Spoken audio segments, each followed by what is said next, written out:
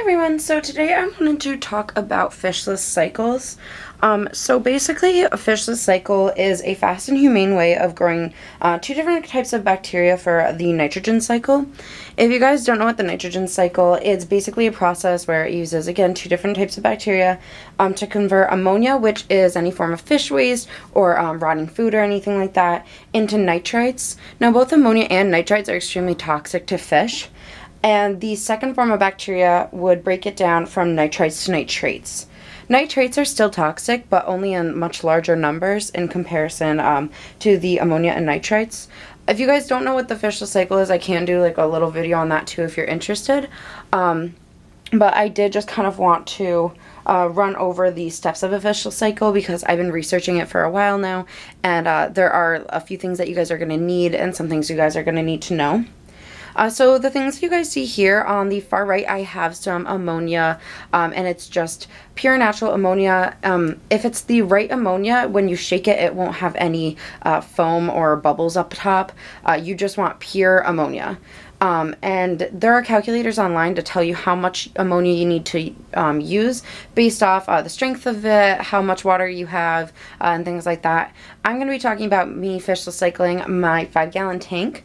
Now my tank isn't completely cycled yet, but I am going to talk about my experience in the process. The little bottle right there, the slightly taller middle bottle, that is water dechlorinator.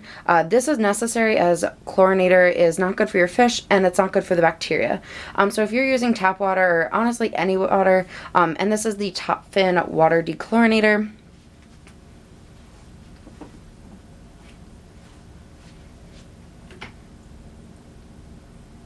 It's a bit dark, but it looks like this.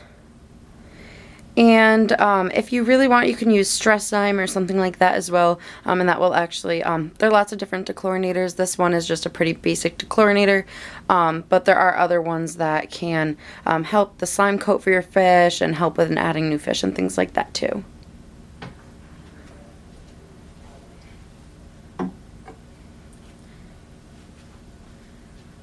The next thing you may want is just some beneficial bacteria. This you can use in moderation, I guess, but it really, sorry, my camera's not focusing on close-up things today. Hold on. Alright, well, it's not going to focus, I guess, today, but it's really not that great to use. They can kind of misstart the cycle. If you can get seeding, which basically if you can get gravel or a filter or something from an established tank, that is really what's going to help your cycle, and that will speed it up like considerably, like weeks sped up. So if you can bag a local fish store that has healthy fish, like a healthy tank, then I would definitely do that if you can. However, it's hard to find fish stores that do have a healthy tank with no like contaminants or any diseases or anything in them, because you don't want to be introducing that to your new tank. That's why I personally just want to do the nitrogen cycle on my own. So you can get this, but they're not really necessary. I have read that Dr. Tim's has a good ammonia and nitrifying bacteria that I guess it works really well, but I haven't tried it myself.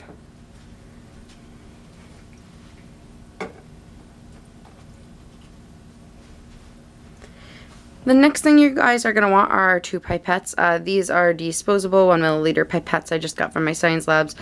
This one over here is actually labeled with blue, and one is for the water for the API test kit I use, and one is for the ammonia, and I just don't want to cross-contaminate that. So I do have these. These are extremely helpful. You can get disposable ones anywhere. You can get baby ones.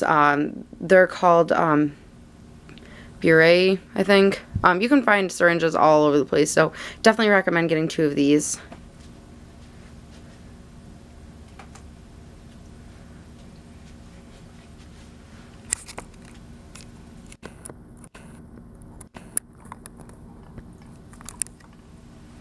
And the last thing over there with all the little bottles, that is my API Freshwater Master Test Kit.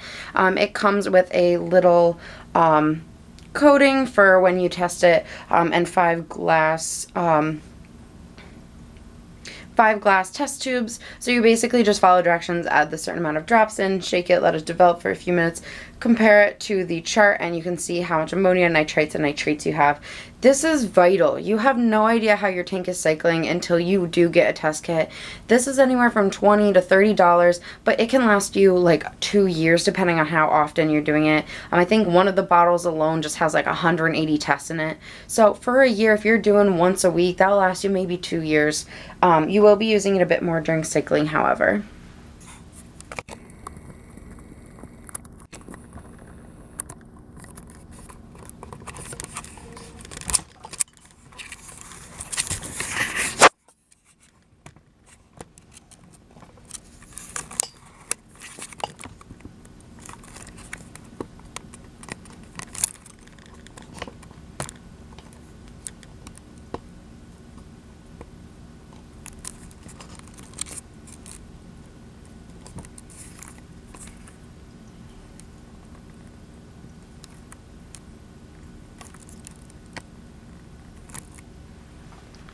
Alright guys, so this is my 5-gallon tank.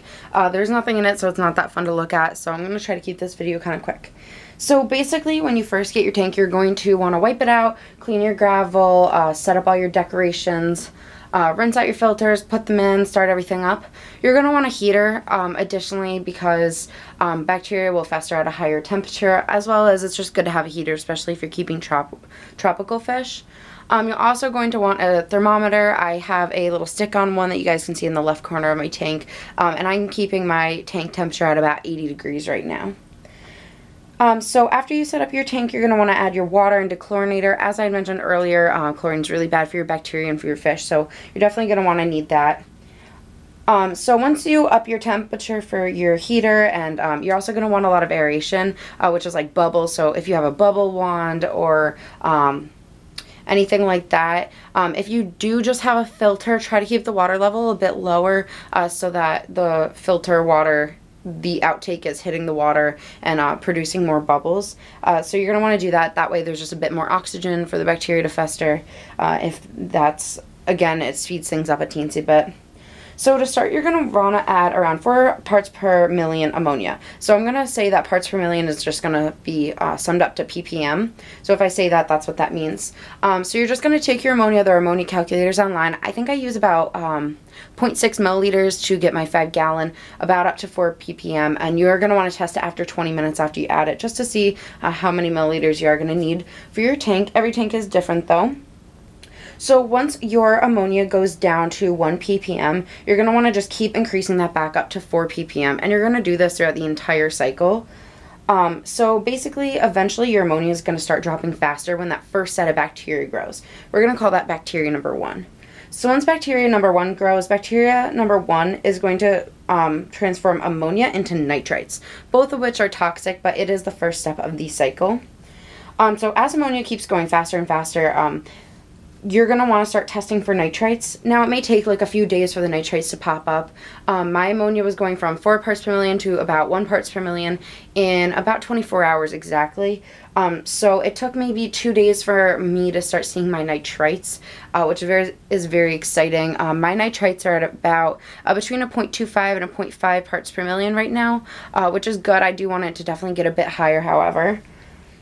So again, you're just going to keep dosing back up every single day, every 24 hours to 4 parts per million. So now that you have these nitrates, once those start increasing and getting really high up there, like maybe up to like probably about like 2 parts per million or something like that, you're going to want to start testing for nitrates. This means that your first bacteria is really efficient in moving ammonia to nitrates. Now you're probably going to start developing that second bacteria to move it from nitrites to nitrates. Remember, nitrates with the A, that is the less toxic chemical that is less toxic for the fish, and those can get removed from your water with simple water changes that you'd complete every week anyway. Alright, so once you find your nitrates and nitrates are going to be going up the roof like crazy. They're going to be really off the charts. If you're seeing some wacky colors, do about a 50% water change at this point.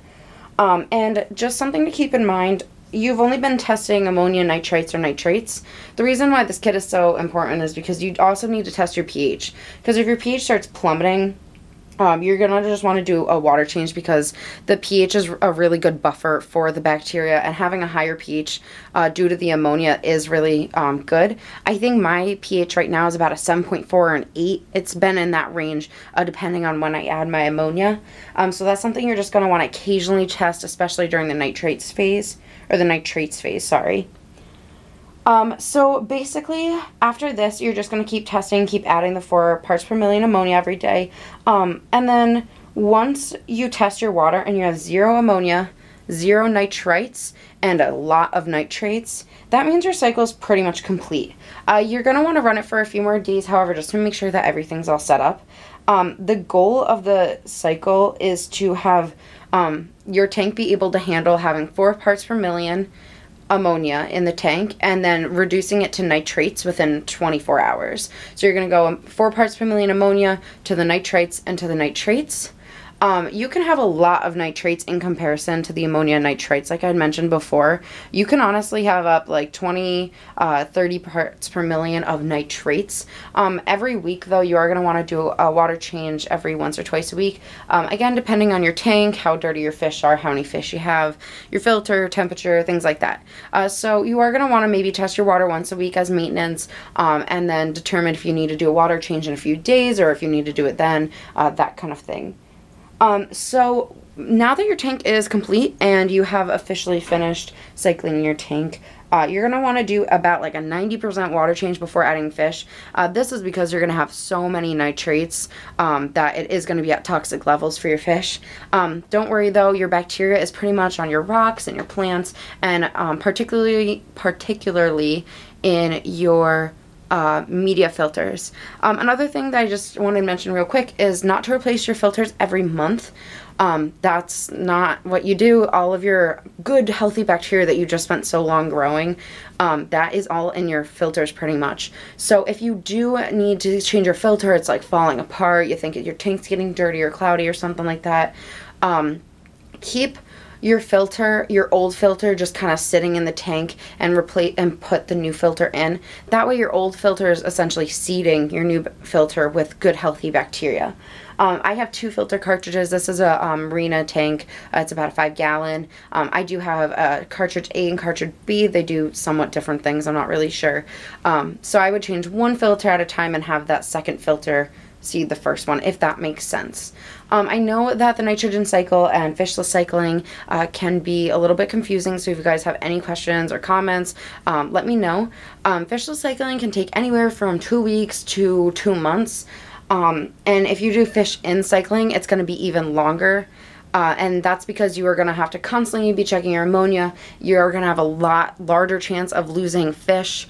You're going to have to use very hardy fish because your fish are going to die and no longer produce ammonia. There's also a fish food method where you can start putting fish food in the tank, and that causes ammonia, but that can also cause really cloudy water, and it's not as effective, and it's harder to calculate how much ammonia you're putting in your tank. So I really recommend using the pure ammonia method, and this is kind of a wait and see type thing. I think it took maybe 2 weeks for me to start seeing nitrites, but I was also blindly cycling during that time, so I didn't really have a test kit, and I was just kind of guessing how much ammonia I was adding to my tank. So now that I do know it takes about 0.6 to 1 milliliter of ammonia in order to get my tank up to 4 parts per million.